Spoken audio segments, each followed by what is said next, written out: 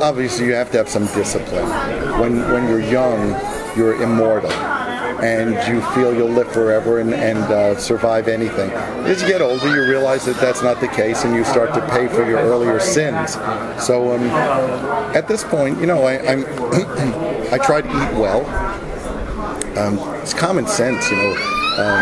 Fried food just isn't going to work a lot, and you know, you are what you eat, so they say, and there's a lot of truth to it. So I like to exercise. I've been going to these actual aerobic dance classes with my wife, and the great thing about that is it's all women, so your ego gets the best of you. I can't stop. I may be dying, but I got to keep going. So between that and I actually brought my own food to Hawaii, which is amazing, although I had some great fish last night. But you know, there's a time where I put my foot down and say, now it's time to really get it together. So discipline's important. I'm not one of those people who believes in a strict lifestyle.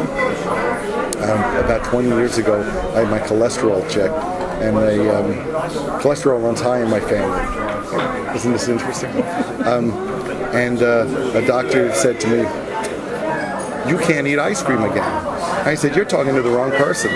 You know, life is about enjoying it, and whether you do it in moderation, that's really, you know, your choice how much you do something. But the idea of not doing something, denying yourself, that's what life is about, indulging from time to time. So I take care of myself, but I've got my share. I've had both my rotator cuffs repaired, both my knees done. I've had a hip replacement, you know, but I'm good for another 50,000 miles.